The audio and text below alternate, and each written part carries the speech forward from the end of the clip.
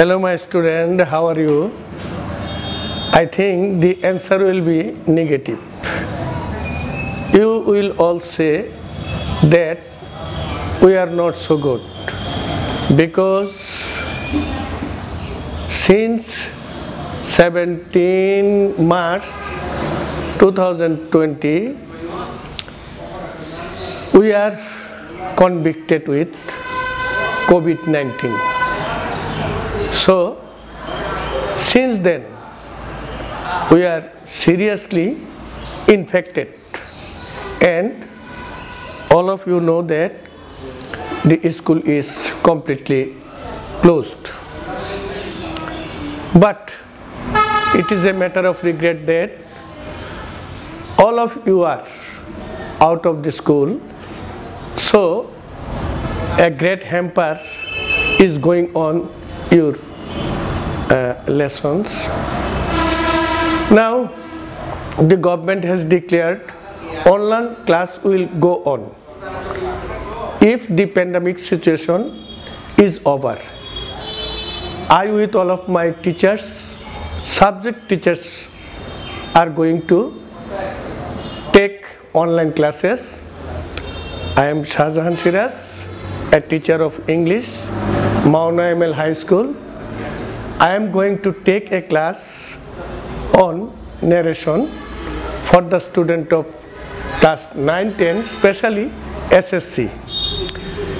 The government has declared the SSC exam will be held on probably June to July. For this reason, I am going to take the class on English second paper, topic narration. First of all, what is narration? Narration means ukti or boktobbo. That means speech. তো তোমাদের সকলকে মনে রাখতে হবে যে narration definition বক্তার বক্তব্য অন্যের নিকট বর্ণনা করাকে বলা হয় ন্যারেশন। এই ন্যারেশন হচ্ছে দুই প্রকার। নাম্বার 1 ডাইরেক্ট ন্যারেশন, বক্তার বক্তব্য হুবহু অন্যের নিকট প্রকাশ করাকে বলা হয় direct narration. Example, Rahim says to Karim I play with you. Number 2, Rahim will say two Karim I will play with you. Rohim said to Karim, I play with you. Rohim said to Karim, I will play with you. I have presented 3 narration. All of you know that the part of narration, there are 2 parts. One is reporting verb and another is reported speech. Here Rohim says to Karim, says reporting verb, and I play with you reported speech. That is called direct narration.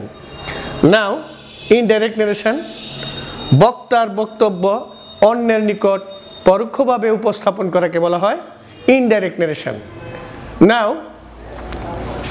observe, Rohim tells Karim that he plays with him. Number 2, Rohim will tell Karim he will play with him. Rohim told Karim that he played with him. Rohim told Karim that he would play with him. তোমরা লক্ষ্য করছো যে যখন direct থেকে indirect ন্যারেশনে পরিবর্তন করতে হবে তখন অবশ্যই তোমাদের পাংচুয়েশন মার্ক সম্পর্কে অবশ্যই ধারণা থাকতে হবে। যখন ডাইরেক্ট ন্যারেশন থাকবে তখন অবশ্যই রিপোর্টিং ভার্বের অবজেক্টের পরে কমার পর ইনভার্টেড কমার ভিতরে যে স্পিচটি থাকবে মূলত ওইটিকেই পরিবর্তন করতে হবে ইনডাইরেক্ট ন্যারেশনে। লক্ষ্য করো, ডাইরেক্ট ন্যারেশনের 2টি অংশ যথা রিপোর্টিং ভার্ব, রিপোর্ট স্পিচ। উপরের উদাহরণ থেকে তুমি যদি লক্ষ্য করো, রহিম says to Karim I play with you. Here Rohim is the subject of reporting verb and Karim is the object of reporting verb and the speech is I play with you. Here direct narration হতে indirect narration এ পরিবর্তন করার নিয়ম সমূহ নিম্নরূপ। কোনো প্রকার সেন্টেন্সের direct হতে ইনডাইরেক্ট করতে হলে ইনভার্টেড কমা উঠে যাবে। অর্থাৎ আমরা বলতে চেয়েছি ডাইরেক্ট ন্যারেশনে দেখো উপরে যে কমাটুকু থাকে ইনভার্টেড কমা, আর প্রত্যেক সেন্টেন্সের তোমার কিছু লক্ষণীয় বিষয় থাকে, যেমন অ্যাসার্টিভ সেন্টেন্সে থাকবে ফুল স্টপ, ইন্টারোগেটিভ সেন্টেন্সে থাকবে নোট অফ ইন্টারোগেশন সাইন এবং এক্সক্লেমেটরি সেন্টেন্সে নোট অফ এক্সক্লেমেশন সাইন থাকবে। অ্যাসার্টিভ সেন্টেন্স যখন তুমি পরিবর্তন করবে তখন অবশ্যই যে কোনো প্রকারের সেন্টেন্স পরিবর্তন করার পর অবশ্যই সেন্টেন্সটি অ্যাসার্টিভ হয়ে যাবে, এটা একটা বড় লক্ষণ।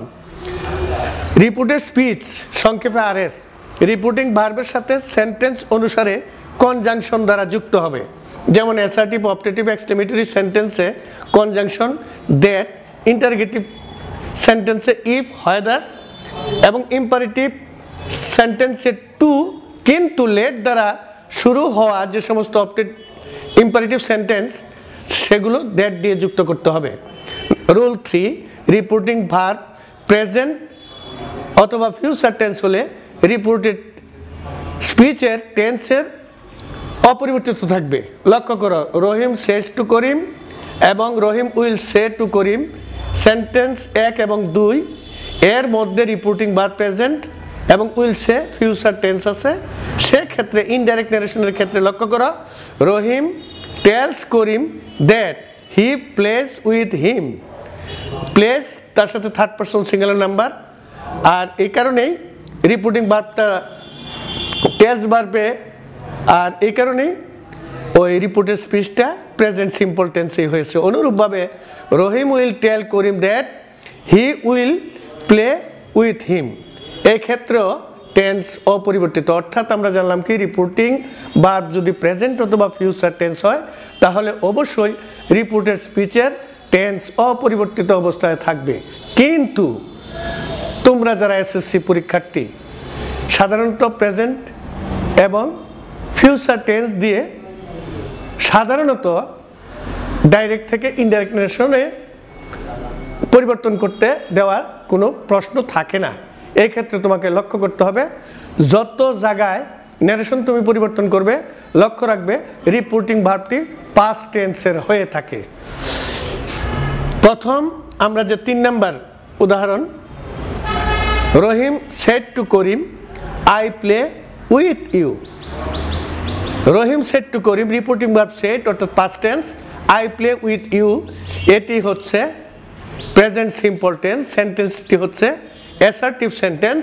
এক্ষেত্রে আমরা যখন ইনডাইরেক্ট ন্যারেশনে পরিবর্তন করলাম রহিম টোল্ড করিম অ্যাসার্টিভ সেন্টেন্সের জন্য দ্যাট দ্বারা যুক্ত করেছি এবং হি এটি হচ্ছে ফার্স্ট পারসন, সরি এটি হচ্ছে তোমার থার্ড পারসন। থার্ড পারসনে কেন পরিবর্তন হলো? থার্ড পারসন যখন হবে এক্ষেত্রে তোমাদের পারসন পরিবর্তনটাও একটা গুরুত্বপূর্ণ বিষয়। রিপোর্টেড স্পিচে যদি তোমার ফার্স্ট পারসন থাকে তাহলে সবসময় এটি রিপোর্টিং ভার্বের সাবজেক্টকে অনুসরণ করবে, এবং রিপোর্টেড স্পিচে যদি সেকেন্ড পারসন থাকে তাহলে এটি সবসময় রিপোর্টিং ভার্বের অবজেক্টকে অনুসরণ করবে। থার্ড পারসন থাকলে কাউকে অনুসরণ করে না, থার্ড পারসন যে যে অবস্থায় আছে ওই অবস্থায় ইনডাইরেক্ট ন্যারেশনে তার অপরিবর্তিত অবস্থায় রাখতে হবে। এখন আমরা যদি লক্ষ্য করি রহিম says to Karim I play with you,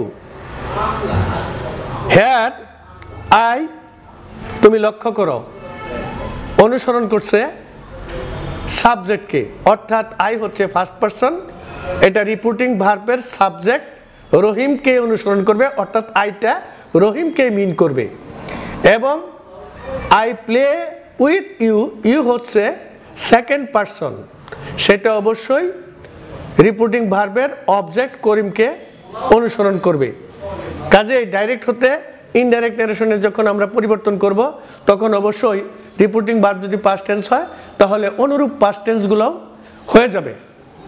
অর্থাৎ আমরা যদি লক্ষ্য করি যে রিপোর্টিং ভার্ব প্রেজেন্ট অথবা ফিউচার টেন্স, আমরা আগেই লক্ষ্য করেছি 1 এবং 2-তে রিপোর্টিং ভার্ব প্রেজেন্ট অথবা ফিউচার টেন্স হয়েছে, সেক্ষেত্রে রিপোর্টেড স্পিচ যেই টেন্স ছিল ওই টেন্সই আছে, শুধুমাত্র কনজাংশন দিয়ে সংযুক্ত করে দাও। 4 নম্বর বাক্যে তুমি লক্ষ্য করো রিপোর্টিং ভার্ব সেড, ফলশ্রুতিতে আই প্লে উইথ ইউ, এটি ছিল প্রেজেন্ট সিম্পল টেন্স। এটিকে যখন আমরা ইনডাইরেক্ট ন্যারেশনে পরিবর্তন করলাম তখন এটি হয়ে গেল কি রহিম told Karim that he played with him. এখানে লক্ষ্য করো, তোমাকে মনে রাখতে হবে আমাদের রিপোর্টিং ভার্বের সাবজেক্ট এবং অবজেক্ট তার আবার কেস অনুসারে 3টি কেস পরিবর্তিত হয়। যেখানে যেটি অনুসরণ করে দেওয়া আছে ওটাকে লক্ষ্য করতে হবে। অর্থাৎ সাবজেক্টিভ ফর্ম আই, এর অবজেক্টিভ ফর্ম মি, পসেসিভ হচ্ছে মাই, ইউ অবজেক্টিভ ইউ এবং পসেসিভ ইউর। অনুরূপভাবে হি অথবা সি থাকলে হিম অথবা হার, হিজ অথবা হার, এবং দে থাকলে দেম এবং পসেসিভ হবে তার দেয়ার। এই জিনিসগুলোকেও তোমাকে লক্ষ্য রাখতে হবে। আর সব সময় টেন্স পরিবর্তন করার ক্ষেত্রে তোমাকে যে জিনিসগুলো লক্ষ্য রাখতে হবে সেটি হচ্ছে রিপোর্টিং ভার্ব যদি সেড অর্থাৎ পাস্ট টেন্স হয় তাহলে রিপোর্টেড স্পিচের টেন্স পরিবর্তনগুলো হবে।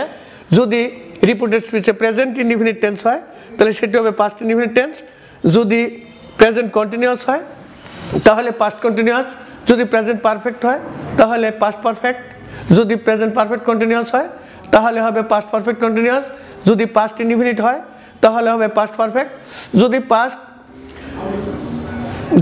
পাস্ট কন্টিনিউয়াস হয় তাহলে সেক্ষেত্রে ইনডাইরেক্ট ন্যারেশনে পরিবর্তন হয়ে পাস্ট পারফেক্ট কন্টিনিউয়াস টেন্স হবে।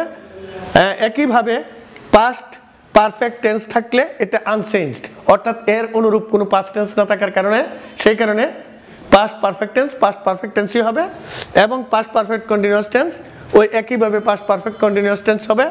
অনুরূপভাবে আমরা যদি মডালের দিকে লক্ষ্য করি শ্যাল, উইল, মে, ক্যান ইত্যাদি থাকলে indirect ন্যারেশনে should, would, mite, could ইত্যাদি হবে।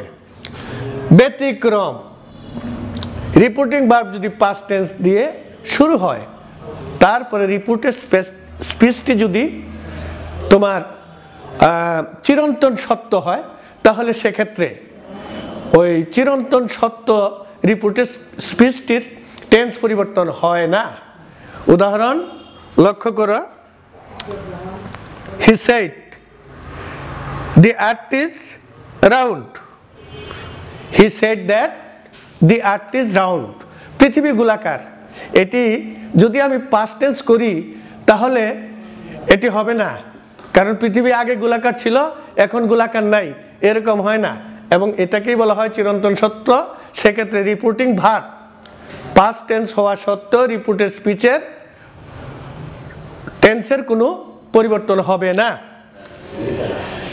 এরপর আমরা আসি reported স্পিচের first person subject object possessive থাকলে তা রিপোর্টে ভার্বের অবজেক্ট অনুসারে হবে।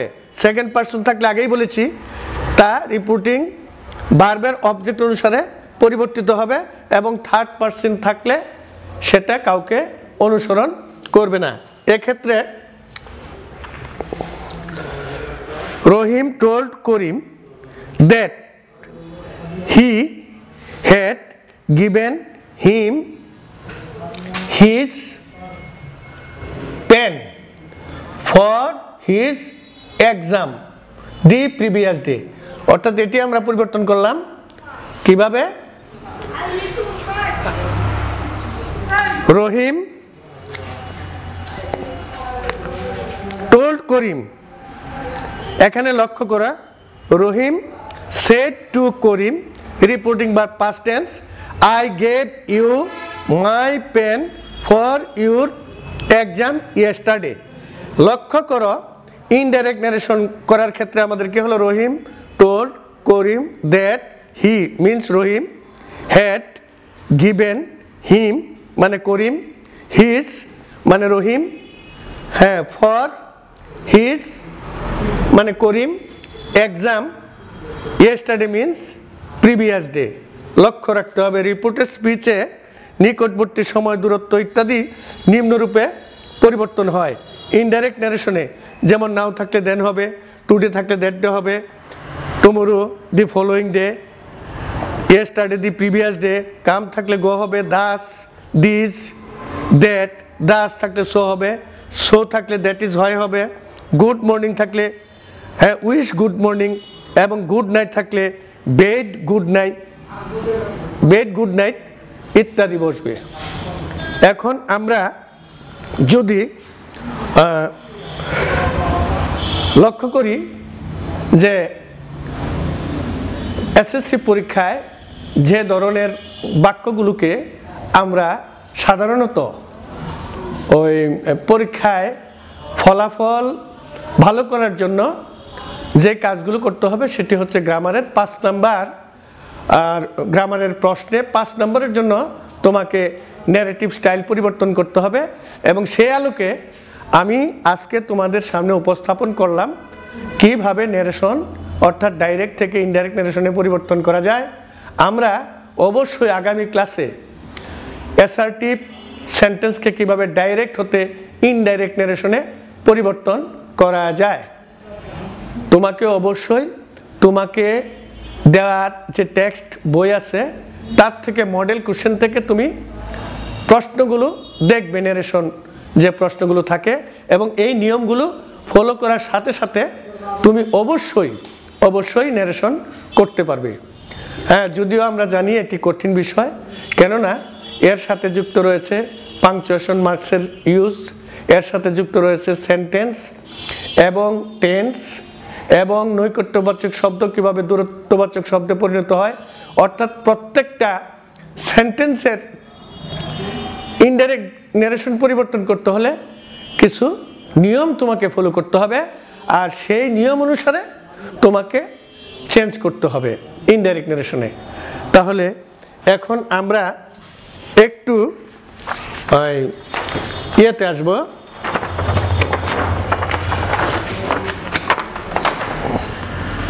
ব্ল্যাকবোর্ডে আসবো।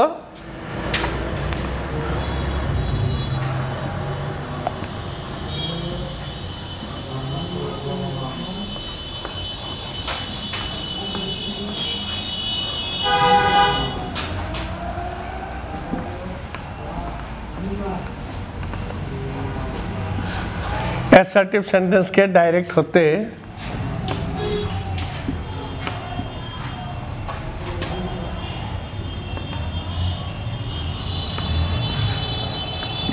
ইনডাইরেক্ট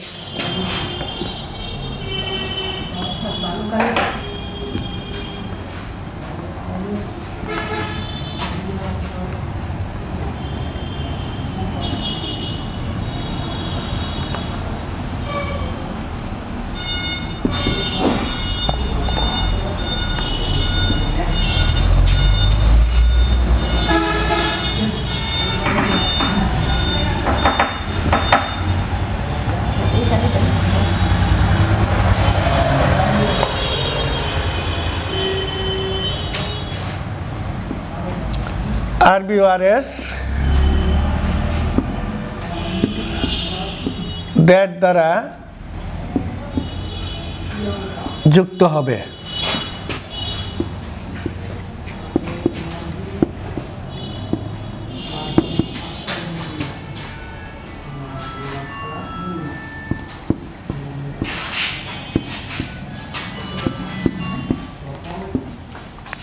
RS এর টেন্স, পার্সন,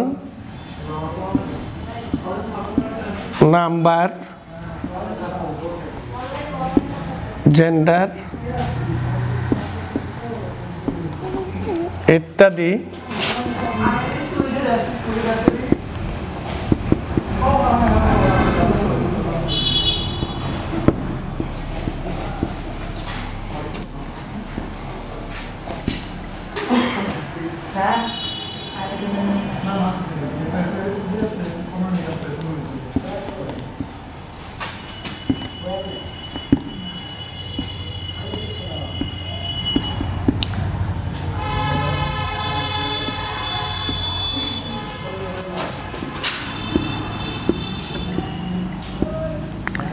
উঠে যাবে।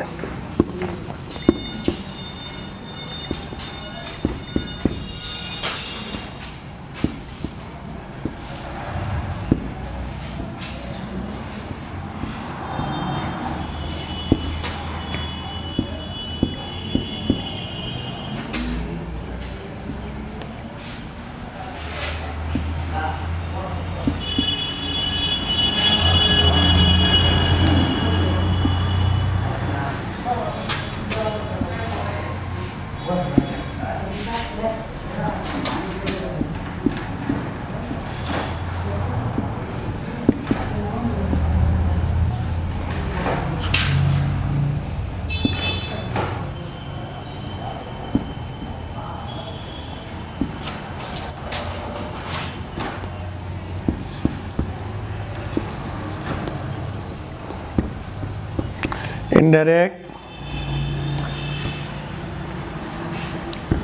Rahim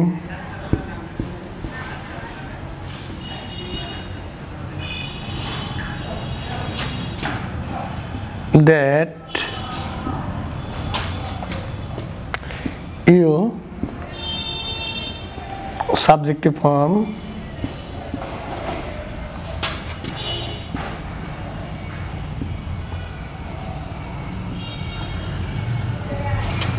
had not play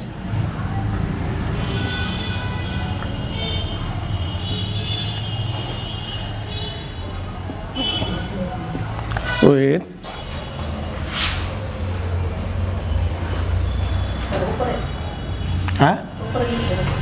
দেখা যায় না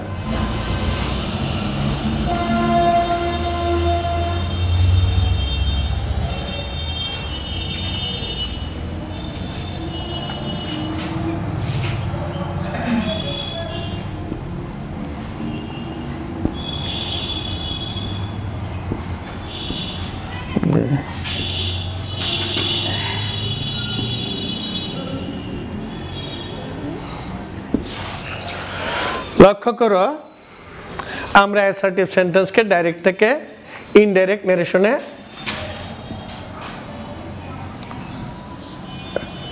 পরিবর্তন করেছি। রহিম said to Karim you did not play with me yesterday. এখানে ইনডাইরেক্ট ন্যারেশনে হয়েছে রহিম told Karim that Karim had not played with him the previous day. এখানে আমরা কি পরিবর্তন করলাম? আমরা প্রথমে নিয়মটি লিখেছি, তোমাদের কি করতে হবে আরবি এবং আরএস, অর্থাৎ আরবি হচ্ছে সেট ভার্বের সাবজেক্ট হচ্ছে রহিম, অবজেক্ট হচ্ছে করিম, এবং আরএস হচ্ছে you did not play with me yesterday. Rahim told করিম, কমা উঠে গেল, দ্যাট দ্বারা যুক্ত করলাম হি। এখানে ইউ অবশ্যই সেকেন্ড পারসন, যেটা রিপোর্টিং ভার্বের অবজেক্ট করিমকে অনুসরণ করেছে, সেক্ষেত্রে আমরা সংক্ষেপে করিমের পরিবর্তে কে লিখেছি এবং টেন্সটি ছিল পাস্ট ইনডিফিনিটের নেগেটিভ ফর্ম এবং এটি পরিবর্তিত হয়ে পাস্ট পারফেক্ট টেন্স হয়েছে হ্যাড নট। হ্যাডের পরে অবশ্যই ভার্বের পাস্ট পার্টিসিপল ফর্ম বসে উইথ হিম।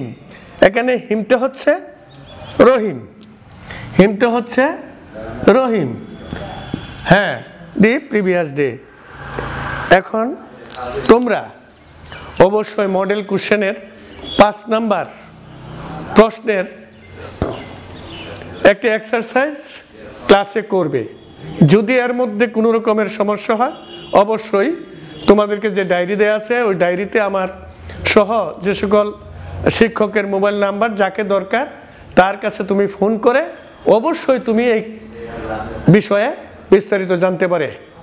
যাই হোক, আশা করি সুস্থ থাকো, ভালো থাকো, লেখাপড়ায় থাকো, টেবিলে থাকো, বাবা মায়ের কথা শোনো। যেহেতু বর্তমানে তোমরা আমাদের থেকে অনেক দূরে আসো আর আমরা যেহেতু ডিজিটালি ক্লাসগুলো করতেছি, সেই কারণে আমি তোমাদেরকে এই মুহূর্তে অনুরোধের সুরেই বলবো যে তোমাদেরকে যে রুটিনটা দেওয়া হয়েছে, তোমাদেরকে একটা ক্যালেন্ডার দিয়েছি, একাডেমিক ক্যালেন্ডার। সেই একাডেমিক ক্যালেন্ডার অনুসারে কখন কোন বিষয় কতক্ষণ পড়তে হবে, লিখতে হবে, সেই নীতি অনুসরণ করে তোমরা অবশ্যই তোমাদের ঘরে তোমাদের ক্লাস এই ক্লাসকে অনুসরণ করবে, অর্থাৎ সরকারের উদ্যোগ ঘরে ঘরে পৌঁছে দিবে। বর্তমান সরকার সারা বিশ্বের সাথে তাল মিলিয়ে আমার মনে হয় যে বাংলাদেশেই এই কোভিড সিচুয়েশনকে সরকার যেভাবে দৃঢ়তার সাথে মোকাবেলা করতেছেন এবং এই কোভিডের ভিতর দিয়ে তোমাদের সমস্ত বই পৌঁছে দিয়েছেন, তোমাদের অনলাইন ক্লাসের জন্য বিদ্যুতের ব্যবস্থা করেছেন, ইন্টারনেটের ব্যবস্থা করেছেন এবং সার্বিক ব্যবস্থাপনায় তোমাদের শিক্ষার কল্যাণে বর্তমান সরকারের প্রচেষ্টায় আমরা আশা করি সফল হব এবং তোমাদের আগামী জুন অথবা জুলাই মাসে তোমাদের পরীক্ষা হবে।